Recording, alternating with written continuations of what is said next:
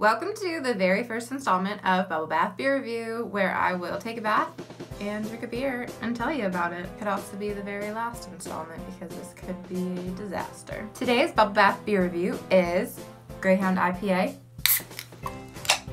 Looks magnificent. Oh yeah. It's got a strong floral citrus scent.